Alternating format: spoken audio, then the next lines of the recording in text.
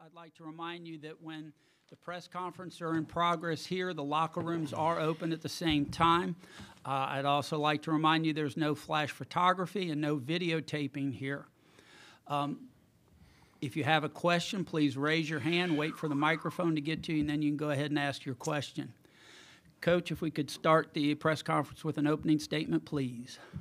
Yeah, I mean, I'm proud of our effort, especially on the defensive end. They have a lot of kids that, shoot the three extremely well and can get to the rim. And so, to hold them to single digits the first three quarters was a great accomplishment.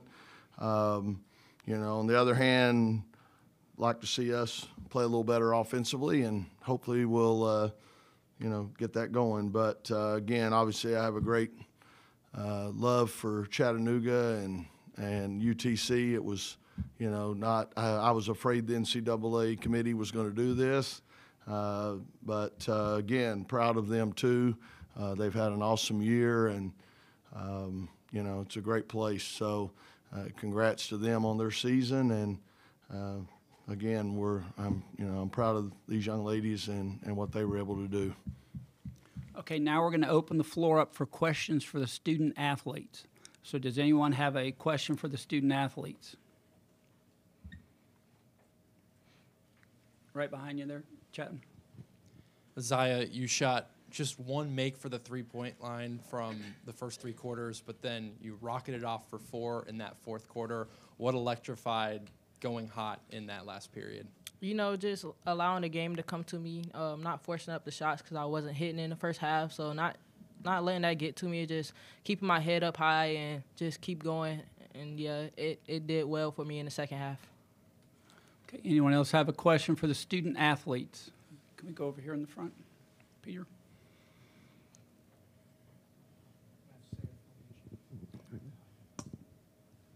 Ladies, first 9 shots, you guys were 1 for 9 to start early, 5 minutes. What were you guys saying to each other there? I mean, it was one of those, you had them contained too, but what were your thoughts first 5 minutes there?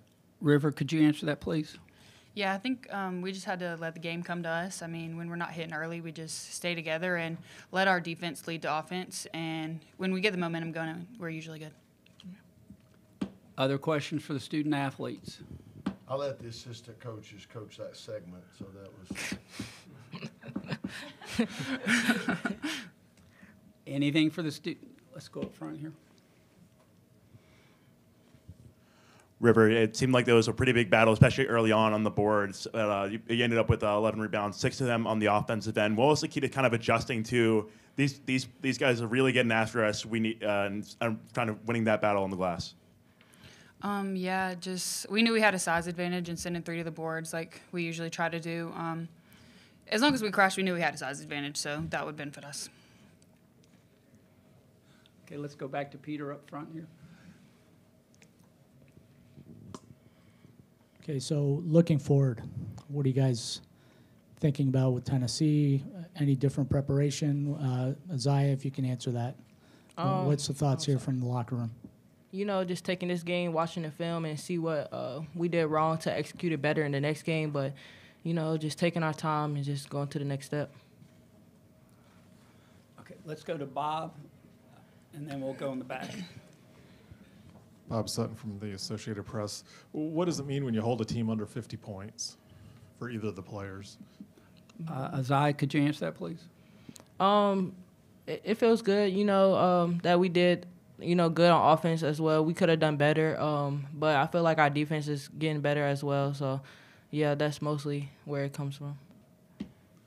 Right next to you, Chapman. This is for both of the players. A junior, a senior, every year that you've played with NC State, you've made the NCAA tournament. What has changed about your game from your freshman year to now, your senior and junior year, both mentally and physically? River, could you answer that first, please? Yeah, I think I've grown up a lot. And I would say my 2 years at NC State, I've been in the best shape that I've been the whole time I played basketball. So credit to our staff for putting us through the summer workouts, even though they were horrible. And just getting us ready and prepped for the season. Zai, do you have anything to add? I definitely grown a lot from my freshman year. Just soaking up all the information starting my freshman year, and for where has it got me now and stuff like that. Just being a leader on this team, so yeah, it's a major difference. Okay, let's go over here. Gabrielle Lewis, the next. You're going up against an SEC squad tomorrow. You're no stranger to playing SEC teams. When you think of the SEC, what comes to mind, and particularly on the defensive end? Zai, could you go first this time? Like us on defense? Oh, the SEC defense. Just executing whatever Coach Moore says and just making sure we are not, rushing ourselves and we're staying patient and just letting the game come to us. And, yeah. River, do you have anything to add? I think a big piece of playing the SEC teams is the physicality that they bring and just matching that physicality and playing our game. Any other questions for the student athletes? All right, ladies, you're excused. Thank you very much and congratulations.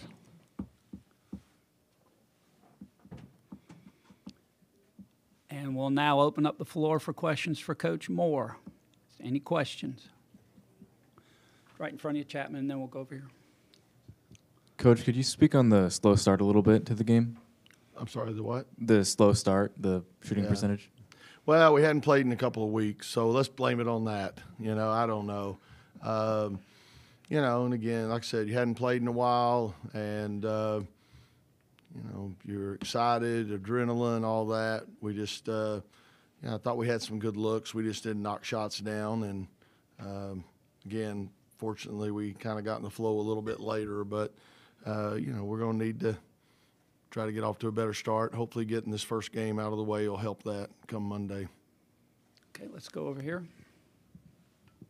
Could you speak to Rivers' performance tonight, and are you hoping to get her more touches out there? Yeah, again, let's face it. Chattanooga was smart. They kind of packed it in on her and made it hard for her to get it. And if she did get it, they doubled her, which we anticipated that happening. But it's still tough when you got somebody in your face as soon as you catch it. So, I think there's no secret. We got to shoot better from the perimeter. If they're going to double, we got to be able to kick it out and keep the defense honest. So, but River thing jumps off the page here to me is 6 offensive rebounds. Nobody else on our team had more than 1. So that's why sometimes, and then she ended up with a total of 11. That's why sometimes it's hard for me to take her out, because I just think she's, has such a presence on the boards on both ends. Let's go on the aisle there.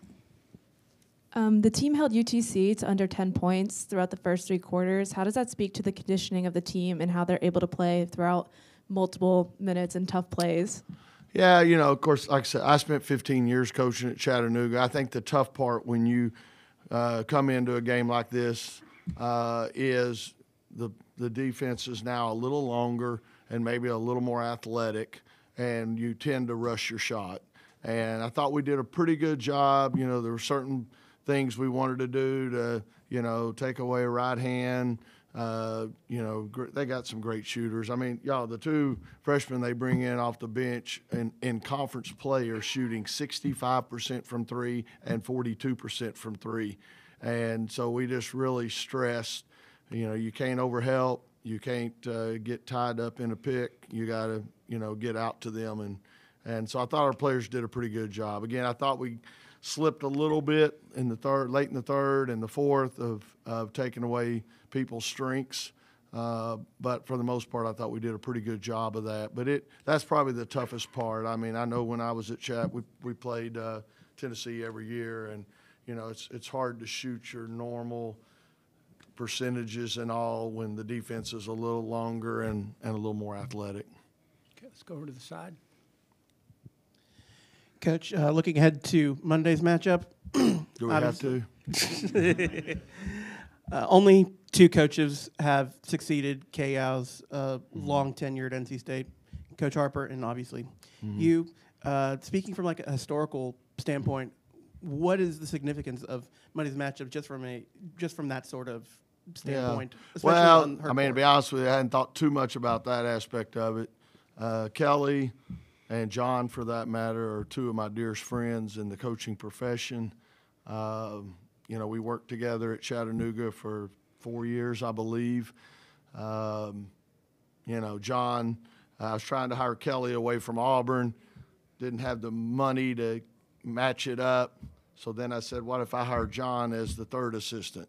Okay, so that's how I pulled that off, man. You know, it was, and John didn't make much money, but he had 2 responsibilities: go to lunch with me every day and play golf anytime I wanted to. So a pretty good job. I can't believe he left me and went with Kelly, to be honest. But no, I mean, again, that's the tough part. Madison Hayes, being from Chattanooga, when the first bracket came up, she looked at me, oh, wow, Chattanooga. I said, I knew that was coming, and now get ready. Tennessee's going to be the next one. Boom. I knew the committee was going to do this. So Kelly and I, we've avoided playing each other in a regular season game. We scrimmage each other often in the fall. But we, you know, again, close friends, and I hate it. But, you know, same time, I get it. We've been fortunate to dodge it as long as we have. And, you know, it's on the other part of that, it's going to be a great challenge because they're very, very talented. But, you know, as far as, you know, you think about Kelly, she followed Kay Yao and then not directly, but then kind of followed Pat Summitt. So she's been in some pretty good company. And 2 of those people, both those people had a great impact on my career. I started out coaching at Maryville College in Tennessee, or as we say, Merville. And, you know, Pat Summitt was really good to me during those times. So a lot of history. I've got 2 degrees from Tennessee. So, which if you saw my high school diploma, you would say, wow, that's pretty amazing. But, or high school transcript. But anyway, you know, both of us, you know, I was obviously an assistant with Kay Yao, and spent a couple of years here with her, and then, like I said, Kelly directly followed her. So we both have, you know, have a lot of, you know, I look at Coach Yao, what a person she was, and what she's still doing with the Kay Yao Foundation is amazing. So, yeah, it is. It's not lost, though. I realize it. Okay, on the edge there. Hey, Coach. Speaking of Madison Hayes, she had that kind of play really early in the game when the kind of a wild pass went into the backcourt, and she won the foot race, got down the court and got an and one. Just how big was that in terms of setting the tone and like, okay, let's get ready to play. Chattanooga's got a good pre-contingent coming down here. And yeah. Madison, you know, she's you gotta love her. I mean, she's gonna give you everything she's got. She's our, you know, I consider her kind of a glue player for us. She'll defend the best perimeter player. She'll rebound. She'll nail threes.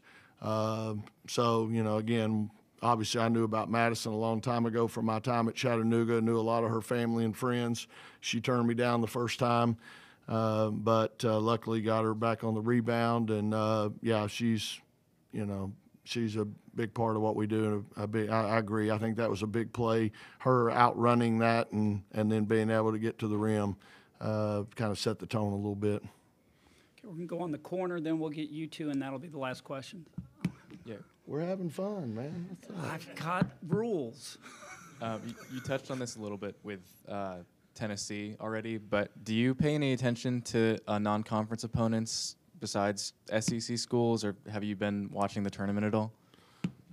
You know, I definitely follow Tennessee, you know, again, because of the connection and ties there. But, you know, I'd say probably if I'm just watching, I'm probably going to be more likely to watch an ACC team or game or whatever. And yeah, definitely, you know, again, Power 5, we definitely follow all of them, and got great respect for Tennessee and for that league. Okay, let's go over here. Coach, going back to your relationship with the Harpers, you know, as a human being, how do you put away the friendship side and just go out there and compete? And then also, have you spoke with Kelly or John since the brackets came out? Oh, yeah. I picked up John the night they got here, and we went to Yard House and watched basketball on TV. He ate, and I cheered for the Wolfpack men, so it was a great night.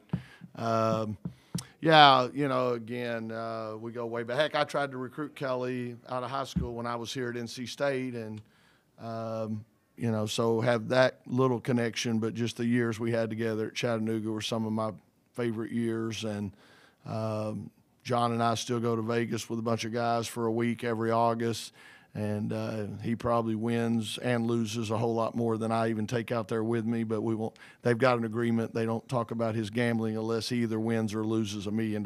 So, so far he hadn't had to tell Kelly much. But no, they're just great people, and you know, they've done a heck of a job. I mean, y'all, there's only one Pat Summitt, you know, and I know, heck, our fans have gotten a little bit spoiled now, and Tennessee fans obviously have high expectations, but it's tough out here, you know, and that's why Coach Keats and I have a special relationship on the men's side. We know how hard it is. You know, this stuff's tough. You know, there's 15 teams in the ACC. If, you know, you finish in the top of that, you know, it's not easy. And same way SEC, you know, so again, they're great people and great coaches, and I love them. One last question, Peter. Wes, as the journey continues here, what's been the most gratifying thing as a coach watching this particular squad this year? You know, win like Connecticut, and just, you know, making this journey with them, and you notice things. What's the most significant and gratifying so far up to date? Yeah, that's tough, because when you're in the middle of it, you don't really take the time. You know, I had somebody text me the other day, and when the game sold out like that, and somebody texted me, man, what do you think of this? You know, just think about where you came from, where y'all came from, and where you are now. But, you know, the bad part is I think about the Connecticut game and how well we played, and I'm thinking, how do we get that again, you know? Because we've, you know, had some great wins. But I'm proud of them. You know, we were picked 8th in the ACC. We were unranked. But this is not the time to reflect or any of that. You know, you're grinding, and, you know, heck, we got a quick turnaround here. And when it's all over, maybe we'll sit back and look at it a little bit. But, you know, I think here at NC State, too, we got as coaches, as players, we got high expectations. And, you know, we haven't really done, you know, anything yet that we really, but again, proud of what they've done. They've come a long way, and they've, you know, done their best to carry out what we want to do. And, you know, so it's been an enjoyable journey from that standpoint. I think we got a pretty good chemistry, and they like each other, and, you know, that's a good start. All right. Thank you very much, Coach. And again, congratulations. Thank you.